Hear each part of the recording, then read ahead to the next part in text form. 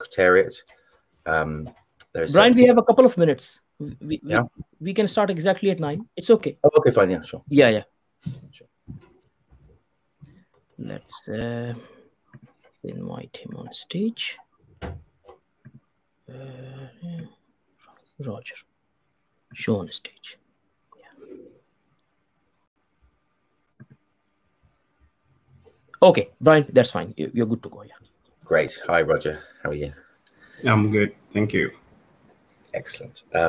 Yes, so I'd like to welcome everybody to the second session of the Blockchain International Scientific Conference 2022. It's with great pleasure that I introduce Dr. Roger Koranteng. He is the head of public sector governance for the Commonwealth Secretariat, has particular interest in applications and education in blockchain across the Commonwealth. And we've had the BBA's had lots of involvement with the Commonwealth Secretariat for a variety of events over time. So so welcome, Roger. If you'd like to start. Oh, sorry.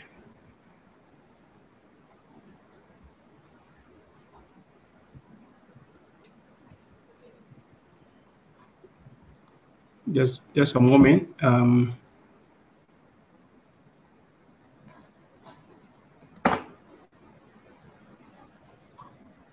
Okay, can you hear me?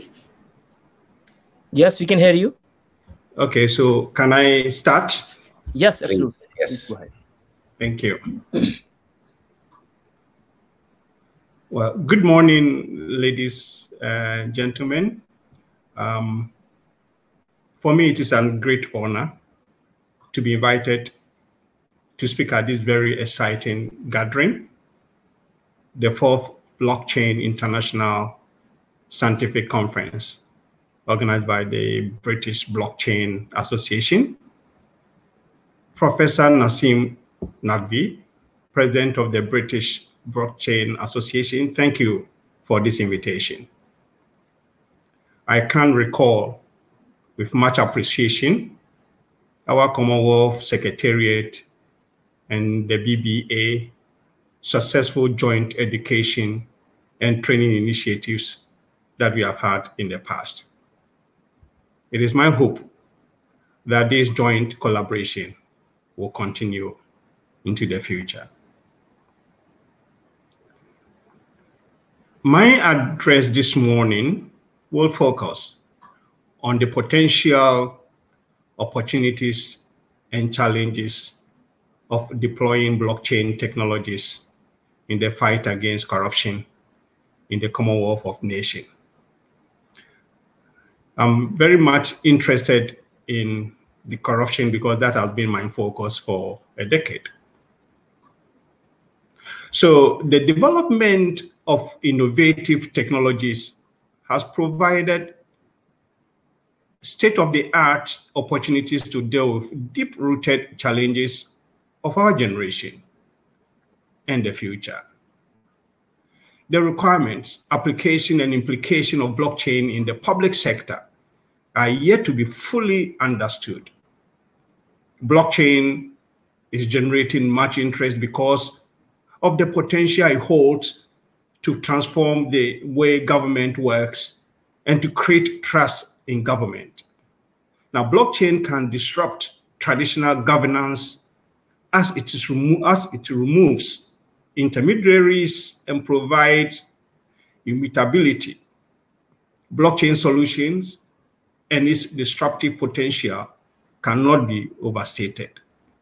So blockchain has the potential for key functions such as the verification of identity, the registry of assets, the certification of transactions.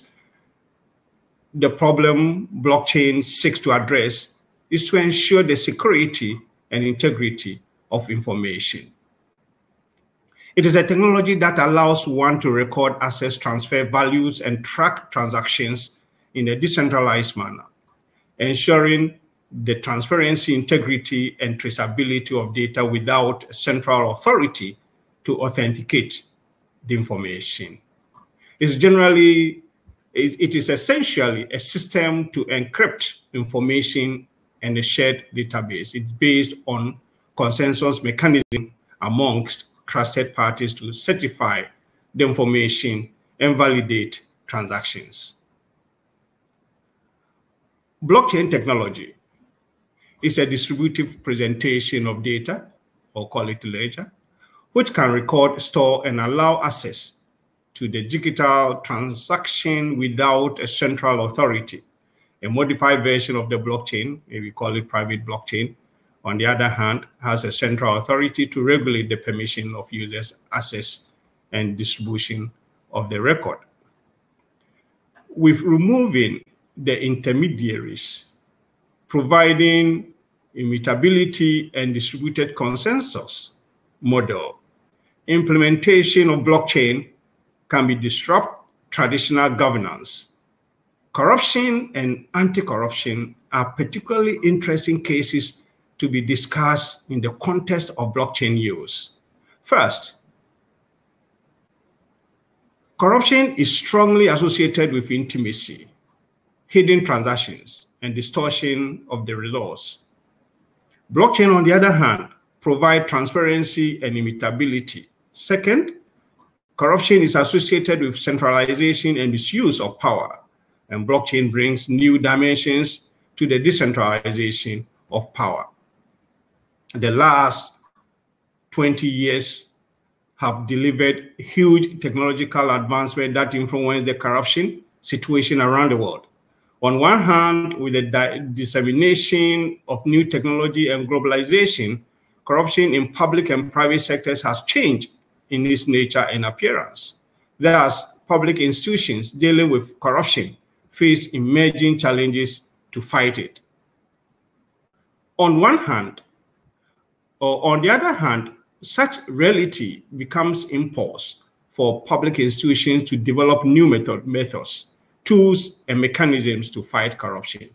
New technologies and innovations have been adopted to increase the effectiveness of public service, to bring transparency, and to fight corruption. However, there are no simple innovation recipe, and public institutions need to examine the potential possibilities, configuration, and complexities such as such innovation has. Corruption is an abuse of entrusted power for private gains. It manifests in a variety of forms such as bribery, embezzlement, rent-seeking, nepotism. Corruption occurs both in public and private sectors and ranges from petty to grand in scope, from political to bureaucratic in focus, from incidental to systematic in frequency, and from individual to systemic in nature. Now, blockchain has distinctive features that make it a potent tool against corruption. First, it provides an unprecedented level of security of information and integrity of records. It manages guaranteeing their authenticity. It eliminates opportunity for falsification and risk associated with having a single point of management of data. It also helps overcome the data silos in traditional bureaucracies in which public entities are reluctant to share information among themselves. Second, blockchain provides a transparent and decentralized system to record a sequence of transactions or blocks. Blockchain creates an immutable trail of transactions, allowing for the full traceability of every transaction. According to New America, a think tank, a public blockchain provides regulators and law enforcement with a roadmap to identify illicit activities or malfeasance by leaving enough digital clues to identify bad actors. Now, blockchain is also being tested to create tamper-proof company register, making it potentially powerful tool to ascertain a company beneficial owners. Now, these blockchain-based company registries can make know your customer regulations easier to comply with and provide reliable information on the ultimate beneficiary ownership or beneficial ownership of companies. Blockchain is also particularly suited to fight corruption in the registry of assets and tracing of tracking of transactions such as procurement processes by leveraging a shared and distributed database of ledgers. It eliminates the need for intermediaries, cutting red tape and reducing discretion. Governments around the world have started pilot testing a variety of blockchain-based applications to strengthen public integrity. For example, in India, Dubai, US, Estonia, Moldova, Jamaica, Sweden, Ghana, etc. In areas such as energy sector, healthcare, supply chain, privacy, climate mitigation, democratic voting, and other fields. There are three important value propositions or applications for blockchain in combating corruption. And these are verifying identity, registering assets, and tracking transactions. Now, blockchain decentralized nature and immutability of its record make it a powerful tool in the fight against the corrupt practices and crimes, such as illicit trade, human trafficking, and money laundering. In terms of verifying identity, a universal and secure legal identity provides the foundation to fight money laundering by allowing one to authenticate the identity of individuals and corporations. Regarding tracking assets of blockchain application to combat corruption focus on automating and tracking high-risk transactions, such as public contract, cash transfers, aid funds. Each year, according to the OECD, an estimated of $9.5 trillion is spent on public sector contracts and large public investment projects. It is estimated that corruption adds up to 10% of the total cost of doing business globally and up to 25% of the cost of procurement contracts in developing countries.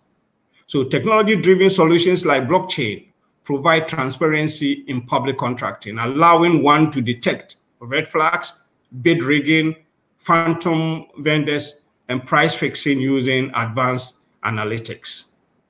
Blockchain could add critical value to public contracting up to the delivery of goods and services by locking in critical information at every step of the procurement chain that can be monitored, tracked, and audited. Smart contracts, a transaction protocol programmed onto blockchain, which is intended to automatically execute, control, or document legally relevant events and actions according to the terms of the contract or agreement. Now, this will reduce the opportunity for fiddling with the process and increase the speed of transaction. Potentially, blockchain technology can make a critical contribution to fighting corruption and anchoring integrity in public sector. But we must be mindful of its requirements and limitations. One is the governance of blockchain. See, as a decentralized system, blockchain is supposed to be self-governing. Now, governments opting for a permissionless blockchain will have to accept that it will have virtually no control over that system how the system is governed. The reliability of records is another, especially for the first entries, is critical for the successful implementation of blockchain in government. There will always be the need for a gatekeeper to ensure the veracity of the information entered into individual blockchain. Like any other database, in blockchain also, garbage in, garbage out system. This means that the reliability of records stored on it depends entirely on how they were generated. If these conditions are not met, it is more important to fix them first before considering the blockchain.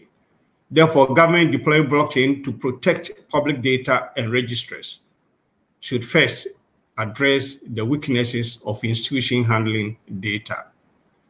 Application of blockchain-based solutions in the public sector has remained limited in scope, and their cost and scalability remain an open question, considering their governance requirements and the amount of energy they consume. Now, blockchain will not replace the need for stronger institutions, and in fact, it can be most effective when we have strengthened institutions. Together with blockchain, big data technology. 2 minutes. Okay, I'm wrapping. I have just about 2 minutes to finish. Am I okay? Yes, yes. Okay. So blockchain together with big data in promising investigatory tool for corruption. The technology makes it possible to disaggregate data on government spending and contracting and to analyze its sign for waste, fraud, and corruption. It might be used to identify patterns of corrupt practices and conflict of interest, such as whose family members got too many contracts. Wrapping up, there are a number of prerequisites that ought to be met for blockchain application for fighting corruption. This includes the existing data. Registry must be digitalized. Digital identity system should be reliable. Existing of sufficient connectivity and energy. And we have to have tech-aware population and existing tech services. In conclusion, it cannot be gainsaid that in the world traumatized by recurrent corruption scandals, the potential of blockchain is enormous, and the promise it holds to eliminate fraud is simply too great to ignore. Records can be encrypted and stored across network of computers rather than in central location, so they cannot be altered or stolen. Records such as financial transactions will be visible to the public and yet cannot be altered. In this, it is an application which can also be employed for financial disclosures by public officials in connection with bids and suppliers of goods and services processes, which are also often rife with opportunity for bribery and bid rigging. For all its uncertainties and risk in tackling corruption, these 21st century technologies, such as blockchain and big data, offer new weapons against these devastating practices. So we need to start thinking about the application of these technologies. Thank you so much for your attention. Thank you. Thank you very much, Roger. That was, I thought, particularly upbeat look particularly in relation to the Commonwealth, which I think everyone would agree is fascinating. It's also very interesting that the evolution of blockchain is starting to look not just at the technology itself, but the kind of, as you were saying, the inputs in and inputs out, and how to manage the both the security and the quality of the data going in. So overall, very upbeat from you, but also with caveats about how to actually manage the systems. I think that's fascinating. So thank you very, very much. It now gives me very great pleasure to introduce Professor Sarah Green from the Law Commission, and she is author of the UK Smart Ledger Contracts Report. This is obviously of particular interest at the moment, given that there has been lots of discussion in the industry and at national levels about how smart contracts, certainly in UK law, may need some minor tweaks to legislation to introduce them, but actually not, as I understand, not too far off. So, Professor Green, be lovely to hear your thoughts on these things. Thank you very much. Okay, thank you, Brian. Can everybody hear me all right? Yes. Okay. Yes, we can. Yes. Thanks. Well, it's very nice to be here. Thank you for the opportunity to come and talk to you about the Law Commission's work. Before I get onto the substance of that, it's probably worth my saying just a few words about exactly what the Law Commission does, because that'll put it into a more sensible context. So for those of you who might not be familiar with exactly how the Law Commission works, we are, what's really important to understand is that we're a body completely independent from government. So what happens is we get given an area of the law to analyse, to evaluate, and to decide whether it needs any reforms, and if it does need reforms, to say what those reforms should be, either in the form of a report, or we can actually sometimes, and at the moment we are doing this, put together draft legislation. We have in-house parliamentary counsel, so we can actually do the statutes ourselves. Then up to government whether or not they want to actually take it forward. They don't always do so, but I think it's about 2/3 of our work does actually get put into law. So the important thing is we're not a government department, we are what's called an arm's length body.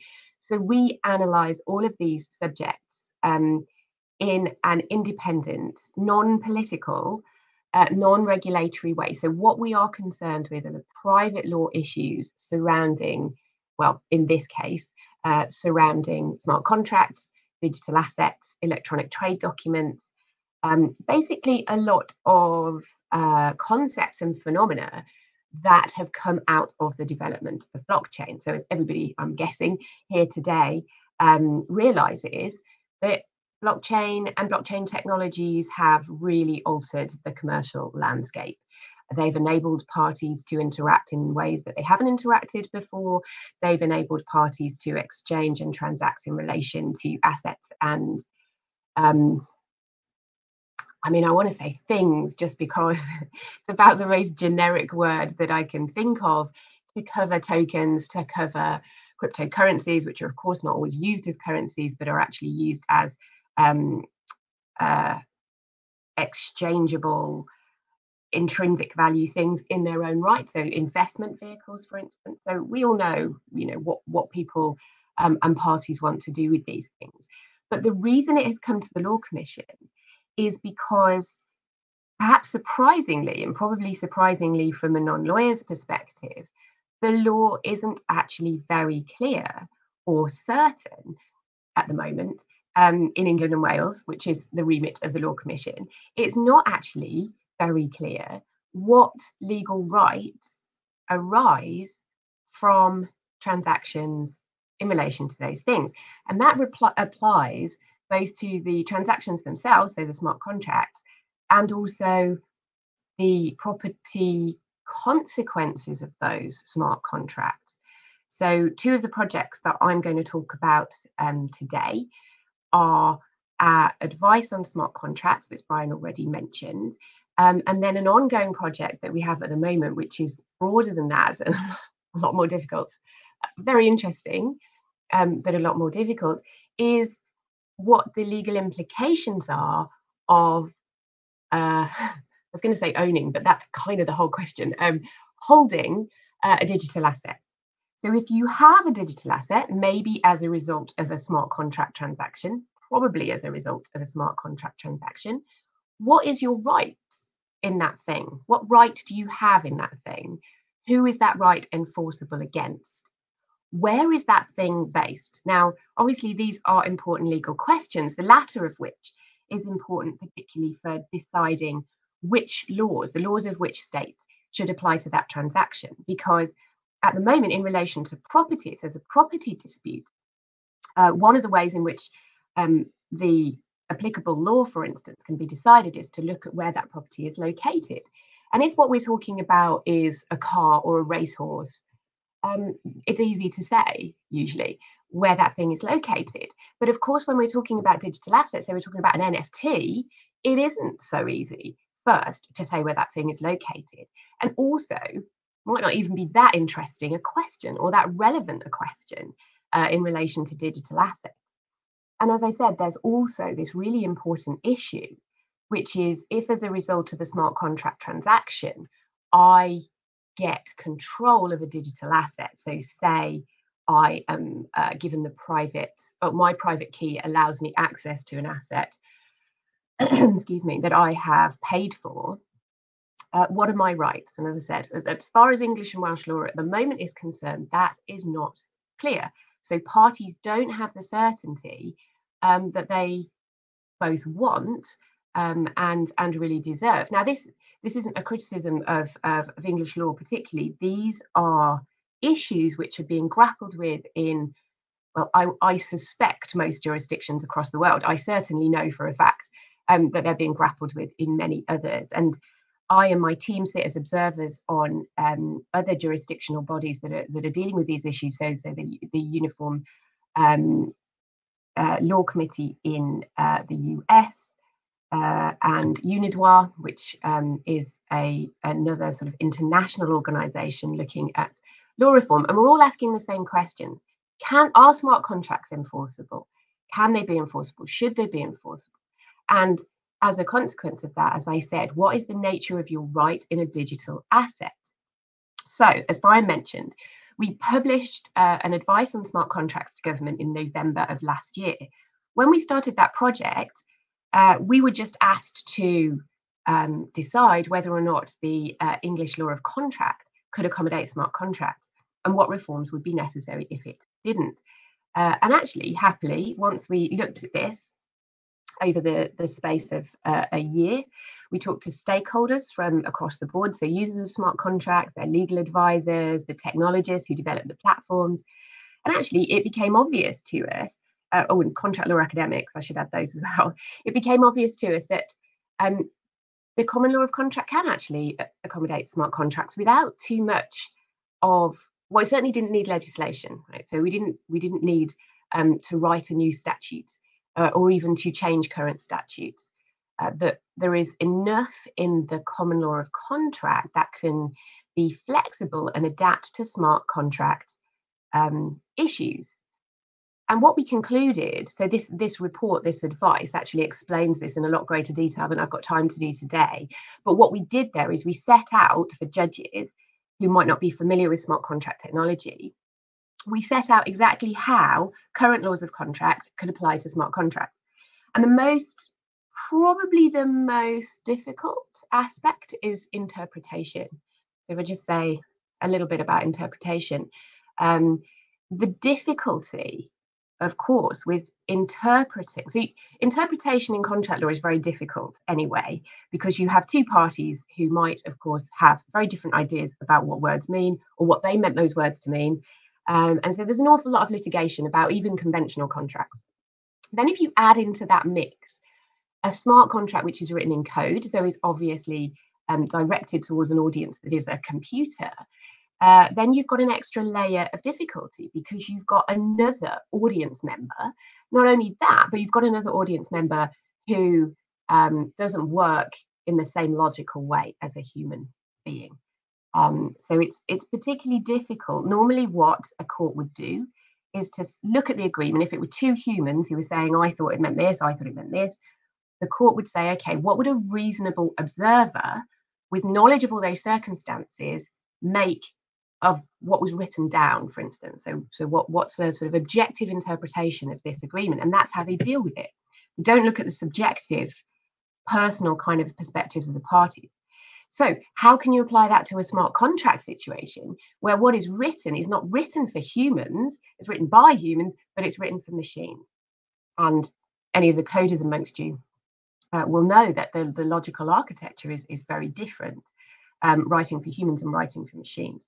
So what are courts to do with that? And can English contract law deal with that? Well, we said yes, it's probably the most difficult issue, but actually rather than just doing what would a reasonable person think of this contractual, of these contractual words, which doesn't actually mean much when it's written for a computer, what we decided that the easiest thing for a court to do would be to bring in an expert coder, because of course the thing about a coder is a coder knows human language, obviously being human, and also knows machine language, and is able therefore to straddle that divide. So you can still apply the same contractual basic law, but you just do it through a different medium. So that's just an example. As I said, there's a huge amount I could say on that if I had time, and it is in our advice. Just before I run out of time today, though, I do want to say a little bit about the digital assets point, because this work is ongoing, and we're going to be producing a consultation paper in the middle of this year. And the idea about consultation papers is we want to elicit responses from anyone who's interested. So there's no threshold or sort of qualifications. If anyone has any views on what we do, we're a highly consultative body, and we do genuinely listen to users of these things to respond to that consultation and tell us what and how laws need to change, if they do at all. So I'll just very briefly run through what the issues with digital assets is. Why is it not clear what legal rights we have when we hold a digital asset? And as I said, why is it not crystal clear that if I pay for an NFT, I am definitely its owner? The real problem that English law has with digital assets is that they're intangible, or it at least regards them as intangible. And there has been a long, long history, in fact, as long as the common law has been around, tendency to regard intangible assets as not being capable of being possessed. Because in order to be possessed, you have to be able to, a thing has to be held, you have to exclude others from it, you have to be able to sort of touch it and hold it and lock it away and basically exclude other people in that way. So the law has said all these intangible things, these are NFTs or virtual currencies, whatever they are, we can't do that with them. Therefore, they can't be possessed. And if they can't be possessed, they can't be owned in the same way that conventional things like laptops and cars can. So our project is trying to change that. We are suggesting changes to that and saying that actually in the digital world, in the digital age, tangibility is no longer, and particularly in the distributed ledger technology age, tangibility is no longer really that relevant, because you can now, as we all know, with distributed ledger technology, you can take something that is electronic, you can take a digital asset, you can take an NFT, and you can make it excludable. You can't do that with a Word document. Well, maybe you could, but it's certainly not something that can be done in a scalable or useful way. And people just didn't do it. That's not what Word documents were around for. And so there was a double spend problem, and that's the real problem. You can't have a currency that I could transfer to person A and then purport to transfer exactly the same currency to person B. It would be valueless. But you can do that. We all know you can do that with things on a blockchain, to put it very broadly. And so what our project is doing is identifying the characteristics of those things on a blockchain or things on a distributed ledger, to put it even more broadly, and saying what it is that's relevant about those and what makes them look like conventional assets. Which is the only thing that the law has been used to dealing with. So I know I'm running out of time. I will just go through the characteristics and then I will stop. Okay. So those characteristics are independent existence. So you exist in the world whether there is anyone to lay a claim to you or a legal system to recognise you. Amenable to exclusive possession, you can keep other people away, and divestable, so that when I pass something on, I no longer have control of it myself. Those three things you can do to digital assets, so we think they should be the subject of property rights. All right, I'll stop there. Great, Professor Green, thank you very, very much. That was really fascinating. A couple of quick questions for you. Mm-hmm. In relation to the work that you've just been speaking about on possession, the consultation, how might members get involved in that consultation? Where should one look for participation in that? That's a really good question. I should have said that. It's available on our website, so it's lawcommission.gov.uk, and it's, as I said, it is open. We try and share that as widely as we can. So if anybody here is at all interested, please do go on to lawcommission.gov.uk, share the link, spread it around your networks. I certainly put it on my LinkedIn and my Twitter if anybody wants to connect and do it that way. Then they're more than welcome. So yeah, it's a very good question. Brilliant. Yeah, I'm sure we all will actually. I mean, that's a really, I mean, it's a critical part of the future sort of infrastructure of Web 3.0 for a start. So that's amazing, really. Second point, you mentioned and obviously this was in the news not that long, probably 3 weeks ago or so. Comments on the last consultation with the government. You mentioned right at the beginning that the government can sort of choose to take it on or not take it on, depending on the political scene, I imagine. At what stage is that at now? For the Digital Assets Project? Yes. Yeah. So what we do is we'll do a consultation paper. We then have a 3-month period where we wait for to see what those responses are and analyse them. So that will probably take us to the end of this year. We then produce a final report for government. So that's going to be where we are, 2022 now, aren't we? So the start of 2023, we'll do a final report. We might also be asked to do draft legislation. Personally, I hope we do, but I can't make any guarantees about that. So we're talking about, the beginning of next year for the final results, which we will submit to government. We're then in government's hands. What I will say is, we can never make any guarantees as the Law Commission because of the point I made earlier that we don't work for government and we're not in government. But what I will say is that for understandable reasons, the current government is very excited about this sort of work. So at the Law Commission, we look at a huge range of things. It's not all just blockchain. And at the moment, they are very keen on this work. So, I'm fairly optimistic. I just can't make any guarantees. But I think to some extent, particularly in the last 6 months, the government has realised the importance of moving on in this area. And there was, the executive order from Beeden last week. Other jurisdictions are moving on, and the government is very aware of that. And certainly English and Welsh law is a very important export. It's one of our biggest exports. And so they are very keen to make sure that we don't fall behind the curve. And so am I, because I think that's my job. So that's what I would say, really. I think we're talking about the next sort of 12 to 18 months, and hopefully we'll see some significant movement. And just to clarify, the sort of the news of what three weeks ago was that in relation talking about smart contracts effectively and how it was saying minor tweaks or as you're describing sort of more information for judges and so on to make those decisions better. Has that now gone to government? Is that now a sort of a ready piece for them to look at? So what sort of stage might that be at? Well, that's done as far as the publication and our work on it is concerned. Publication work. What I'm now doing is I'm doing a few webinars, seminars with judges in the coming months, so that we can go in, so that I can talk to judges. We can have discussions. We're just trying to embed that work. We've sent it out to judges. We've sent it out to policymakers, and we're just now in the process of sort of smoothing the path for that.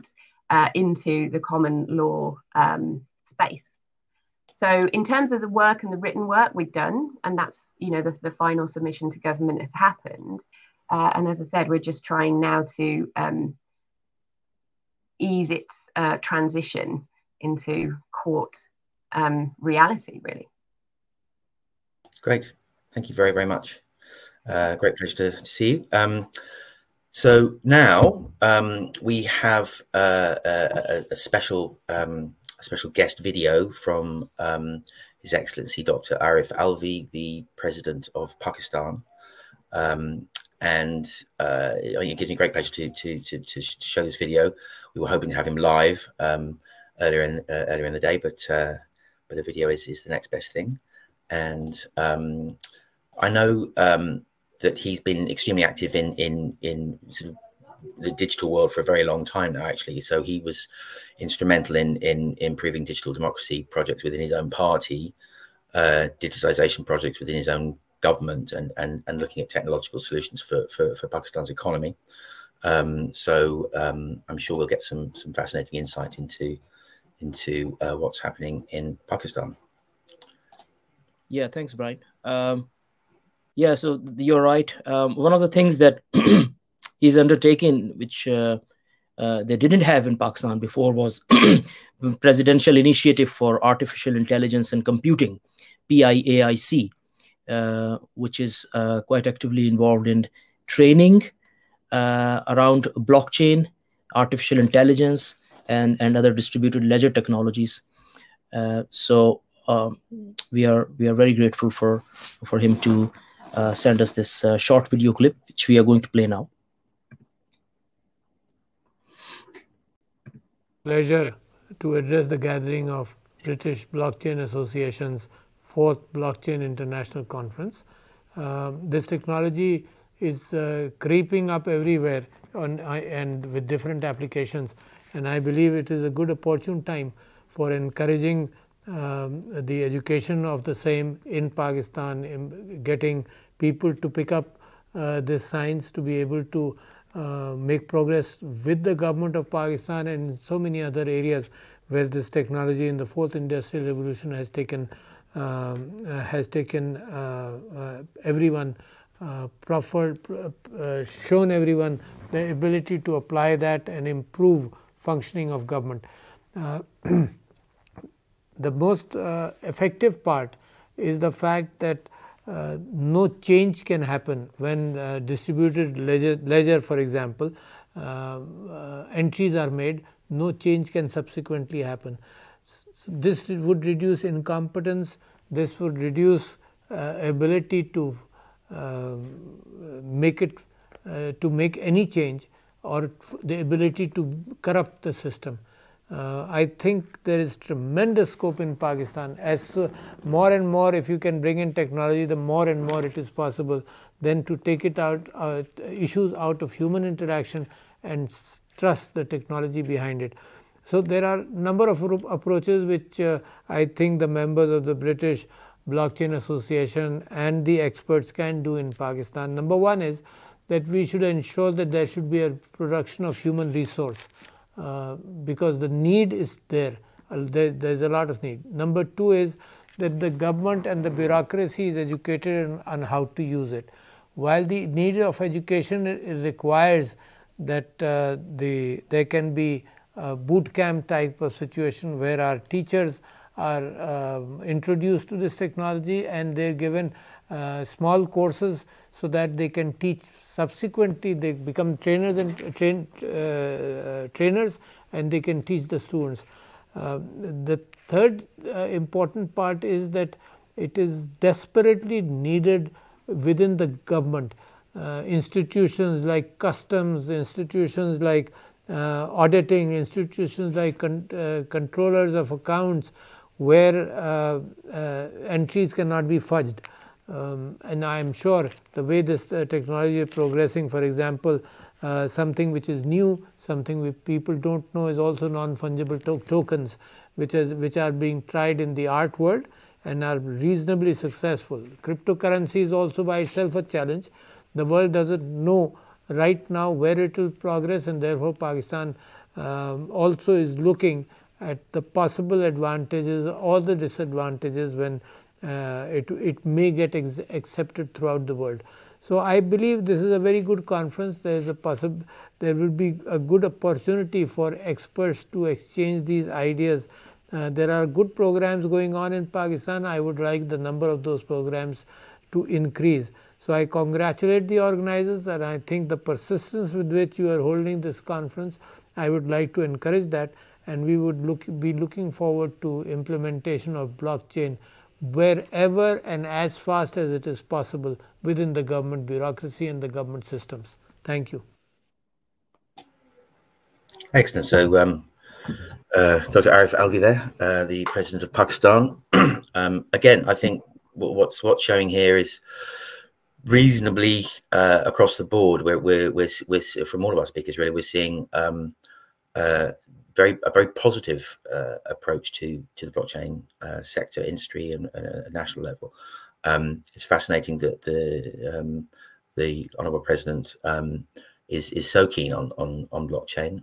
I think, and it's also fascinating after Sarah's chat and Roger's chat that real progress is being made at an institutional level and a legal level. So yes, that was really, really good to hear. Naseem, do you have any further comments? Yeah, I just wanted to ask Murid, Dr. Hussain, because he's been traveling a lot, particularly to the developing countries, Asia, Far East Asia, and others. Murid, any comments on Dr. Alvi's speech? In particular, he mentioned about how blockchain technology can improve the infrastructure in developing economies, and also the point he mentioned about workforce and the talent acquisition, training, and education for these economies. Any thoughts? Yes, when it comes to Pakistan particularly, it has got 60% population younger than 30 years of age. It is a particular challenge for developing economy to provide them with employment.